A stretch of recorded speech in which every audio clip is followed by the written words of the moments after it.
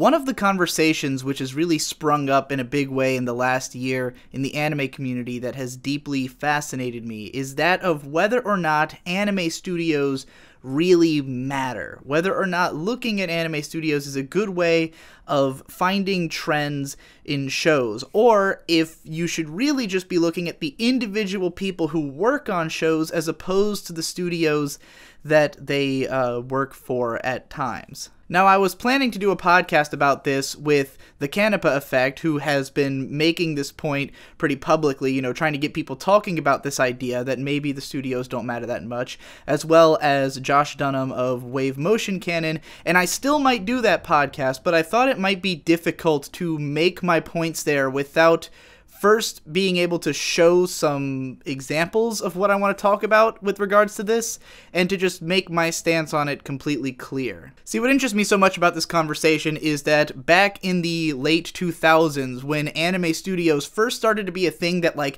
everyone was really taking seriously, and people started, really connecting their favorite shows with studios, and having expectations for certain studios, I was a huge part of that. I was very much a guy who would, discover a studio that I loved and then watch all their stuff and, really start talking about what that studio's style is. And on the one hand, I completely agree that talking about the individual people who work at a studio is every bit, if not more, helpful than talking about the studio itself, because a lot of people who work on anime are freelancers who will work for all kinds of different places, who will bring their personal style to every show they work on, so following one guy's career will definitely yield more similarities between shows than just looking at the works of a studio will. And in the cases of a lot of studios that don't take on tons of freelance workers, there is just a core staff who always works there.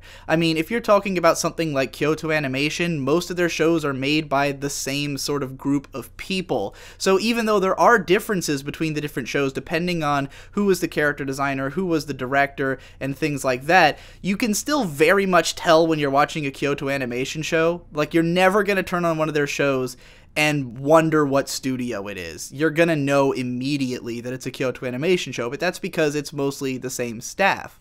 But I really think, and what I want to make the case for here, is that even in cases where it's not the same people working on every show, studios do have an identity, a sort of mandated way that they are, that goes beyond who's working on the shows.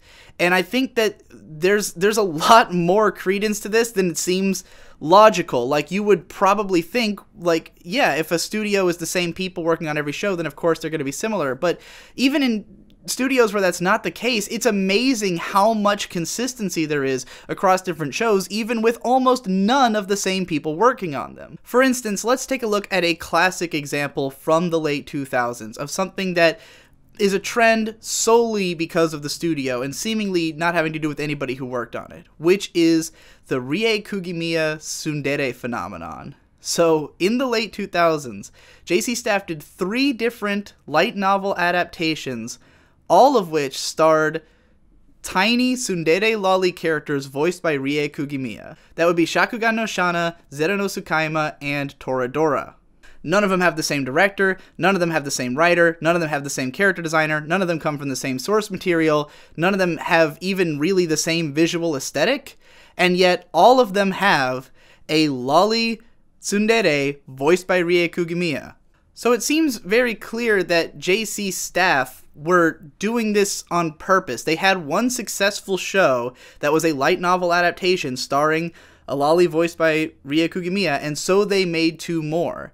And this is, it's an unavoidable similarity between the 3 shows, and they were being compared constantly back then, especially Shana and Tsukaima, because the main characters were so similar in their personalities in those shows. And even though there's so much that's different about those shows, you really had this sense, when Toradora came out, it was gee, I wonder what studio made this show about a lolly tsundere voiced by Rie Kugimiya. Could it be j.c.staff? Oh, big surprise it is. And the same thing is happening this past year in 2016, but in a different genre, where j.c.staff put out Flying Witch and Amanchu, which again have none of the same staff, not the same source material, not the same director, not the same character designer, and yet both of them are these extremely slow-paced, low-key, slice-of-life Iyashikei shows with really beautiful character designs, really attractive female-driven casts, and they take place in these sort of backwater, exotic, well, not exotic, but backwater locations in Japan that are very relaxing. These, like, very beautifully drawn locales. They're, like, the exact same kind of show. They have all of the same trappings, and yet none of the same staff, none of the same people working on them. At least none of the same main staff. Different directors, different character designers. But they are clearly coming from the same place. j.c.staff was obviously trying to make the same kind of show between these two shows. j.c.staff has also become characterized by doing long-running Shonen Jump adaptations with this very, like, sort of adult aesthetic, where, like, they've taken on, of all the Shonen Jump manga they could have adapted, the ones they've done have been Bakuman and Food Wars, both of which have more, like, standard anime kind of designs. They're not, like, very shonen, like, a Naruto or One Piece, which have, like, extremely distinctive designs. They're shows with more anime style, more, like, attractive women in, like, fan servicey kind of stuff in a more typical anime fashion, and they're coming out with these shows in 26 episode chunks or 13 episode chunks like a normal anime show would have, as opposed to a long running shonen that goes on forever. They're just taking a very different approach than what other Shonen Jump adaptations are taking, and even though those two shows have, little in common in way of staff, they're following the same ethos.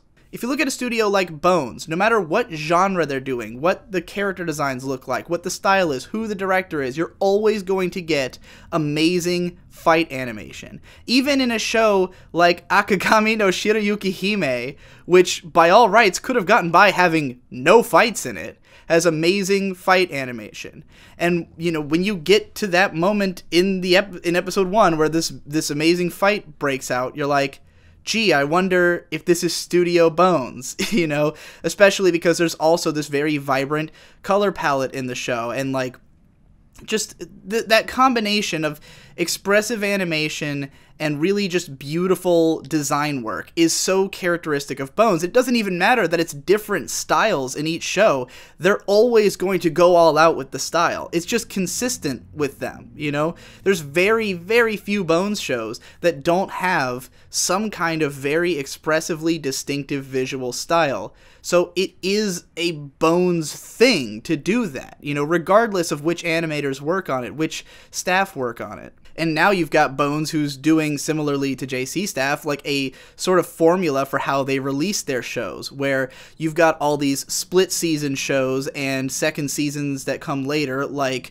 where they do Blood Blockade Battlefront, and now that's getting a second season. After 12 episodes, they did the same thing with Boku no Hero Academia.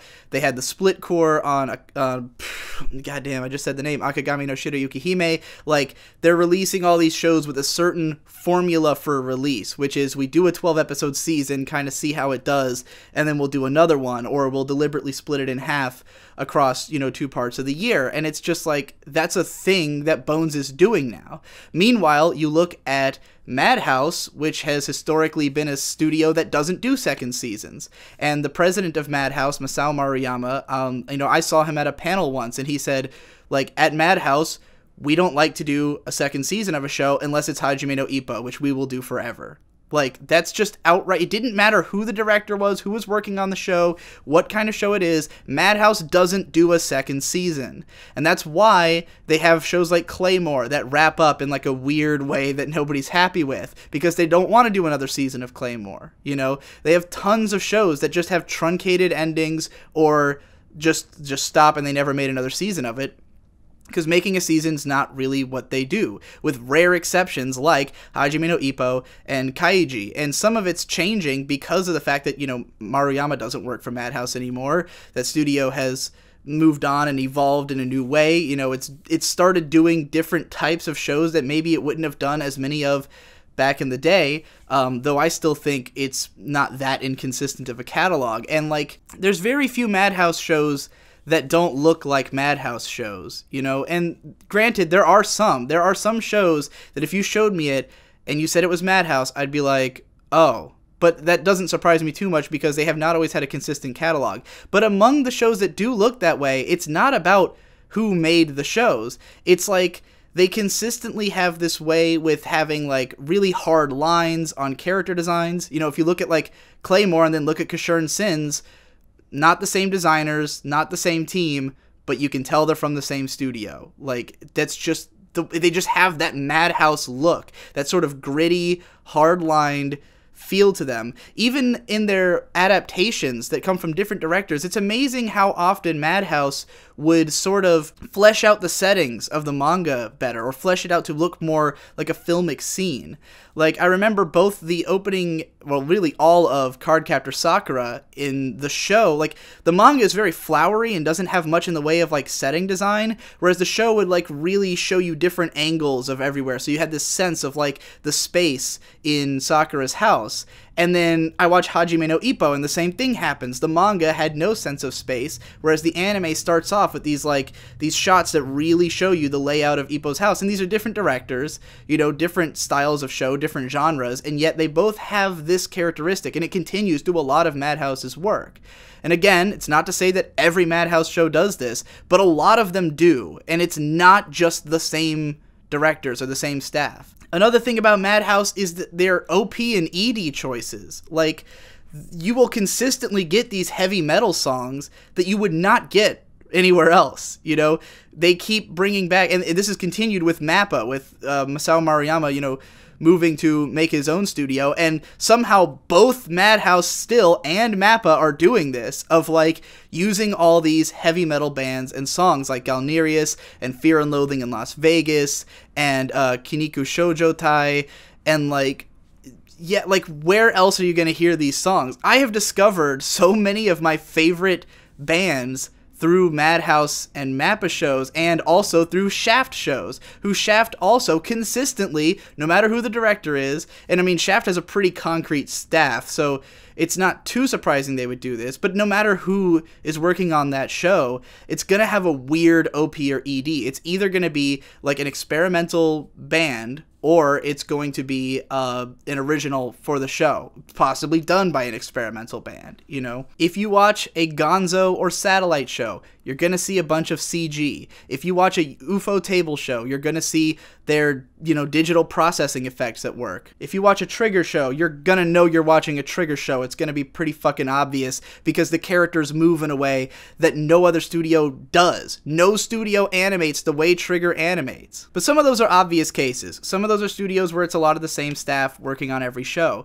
But even, again, in cases where it's not obvious, there can be so many weird factors. Like, Doga Kobo is a studio that has almost exclusively does cute girl shows, but they animate them with just tons and tons of energy. And it's not about just a few, like, you know, this one animator does it. Every show they do has high energy animation in what is a cute girl's slice of life, you know, kind of show. And you wouldn't get that from another cute girl slice of life show. Like, if you're watching a cute girl slice of life show and you know it's not Kyoto Animation because it doesn't look like one of their shows, and then suddenly you see this unbelievably expressive movement, your thought is going to be, is this Doga Kobo? Because it sure seems like something they would do. And maybe you're not always going to be right. Maybe it's going to be Lerke, or however the hell, Lark, however you pronounce their name. But it's certainly not going to be a j.c.staff show. It's certainly not going to be a Madhouse show. You're gonna know it's not one of those because studios have a personality. If you watch a Silverlink show, it's always going to have this very bright and poppy aesthetic. Most of their shows are directed by Shin Onuma, so you're usually gonna see a lot of his trademarks, but even when he doesn't direct, every show has this very bright, poppy atmosphere. They usually have very simplistic character designs. Like, if you watch Stella no Maho, and then watch Prisma Ilia or something, like, you can kind of tell that these are the same, like you can easily process that this is the same studio, you know, and you would not suspect that Brainspace did this. Like, that would not seem right. And all this brings us to A1 Pictures, because A1 Pictures is the most complicated of them all. And as, you know, Canepa has talked about extensively, there is no, like, core staff of A1 Pictures. It's just a bunch of producers, and they just bring in people from, you know, all over the industry to work on their shows. And sometimes there's consistency between them because they bring in the same directors more than once, or they bring in the same designers, this and that. And, you know, Canepa has said that if you look at the producers, you can kind of see some consistency on what kind of shows they would ask for. But I really have to wonder if there's not, like, mandates beyond that. If maybe, you know, yeah, every show is different, but in some way they're the same. Because I know Canepa disagrees with me on this, but I think the A1 face, as I've called it, is definitely a thing. And I remember the first time I saw the promotional images for Grimgar of Fantasy and Ash, and I thought, that's Kirito. Like, he just looks like Kirito. He has the same fucking face as Kirito. The same face that Inaho has. The same face that Ayato has, you know?